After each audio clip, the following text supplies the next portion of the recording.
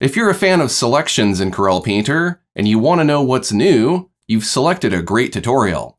I'm Aaron Rutten, and today I will demonstrate some of the new selection features in Corel Painter 2023. It's now more intuitive to work with selections in Painter.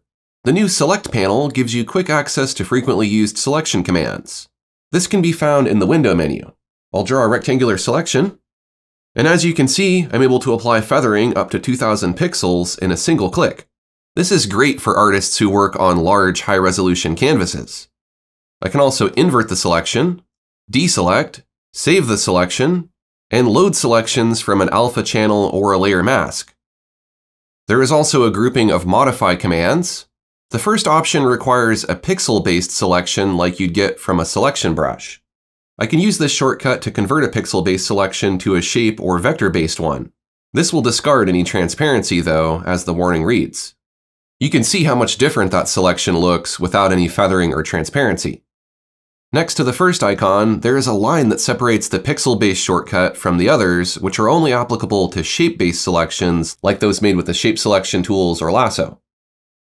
You can expand, contract, smooth, and modify the border of selections.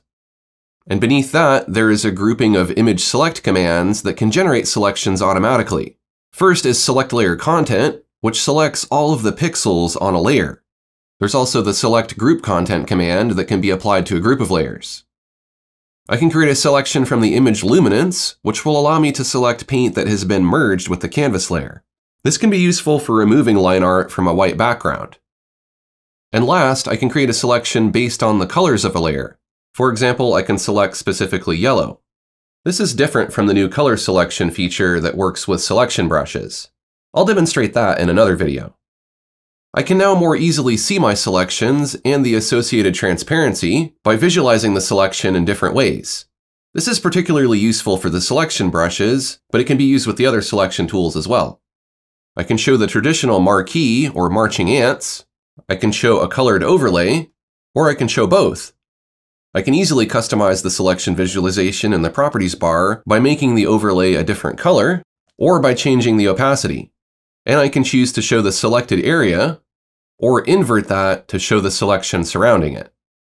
When using the marquee to visualize the selection, you can now customize how many levels of transparency to include in the selection marquee using the threshold slider.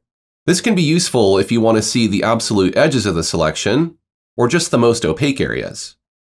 Once I am through, I can set my visualization preference as a preset that I can load again later. This can be useful because you can save overlays of different colors to suit a particular image or workflow.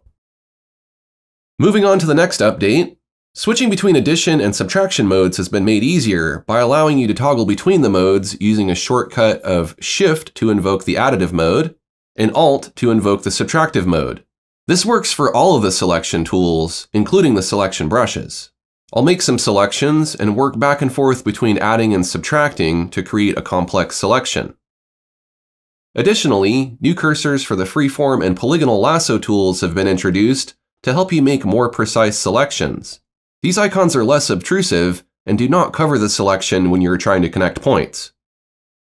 Another change in Painter 2023 is that the Magic Wand tool can remember many of its settings even after closing and restarting Painter.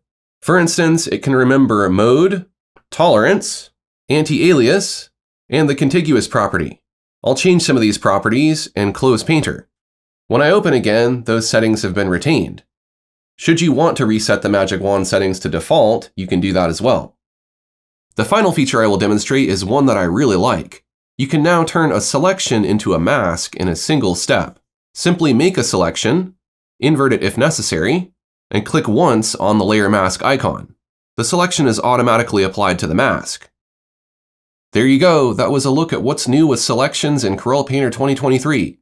If you enjoyed this video, give it a big thumbs up.